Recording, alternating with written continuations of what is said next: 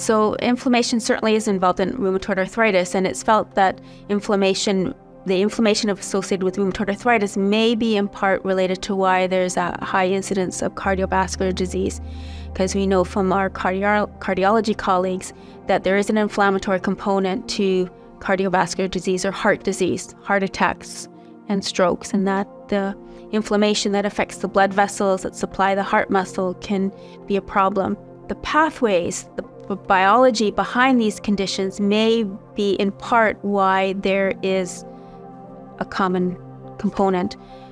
Plus, the inflammation may be important in terms of diabetes, may be important in terms of obesity, and all these factors which are part of the metabolic syndrome, cardiovascular disease, high blood pressure, being overweight, they are all part of the metabolic syndrome, which is one of the risk factors for heart disease.